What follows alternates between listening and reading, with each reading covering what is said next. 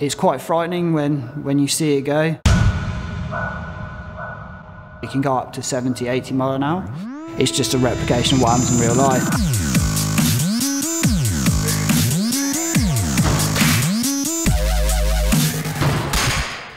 Engineering is something in which you take a concept and you make it happen. My research is based on football boot technology, how we can, as engineers, make a better boot for the player. We use a technique known as finite element analysis to theoretically evaluate how a boot is going to perform. It saves a lot of money, but it takes quite a while to program. When you hit a ball with a boot on at 60-70 mile an hour, small differences could make a massive effect.